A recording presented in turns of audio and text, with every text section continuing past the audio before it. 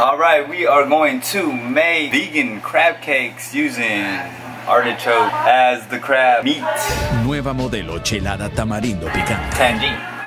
Chili powder. 2/3 of veganade. 3 tablespoons of horseradish. A tablespoon of green onions.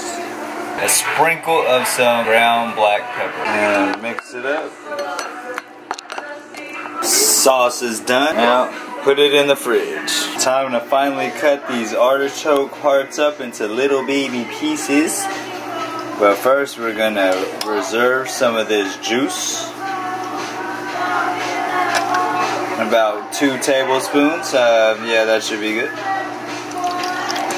Why not a little bit more? Now we got the artichoke hearts out the jar. Now we're going to chop it. Voila. Red onions.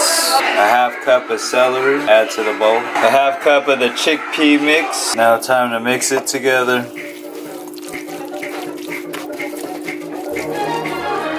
I got my mixture for the dirty rice right here. I'm gonna add my rice in a minute.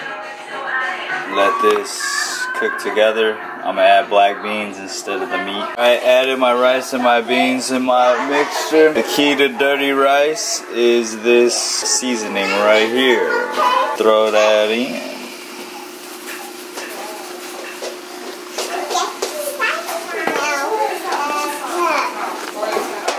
And mix it up. Dirty rice is complete. Now to finish these crab cakes. Alright, took my mixture out the fridge.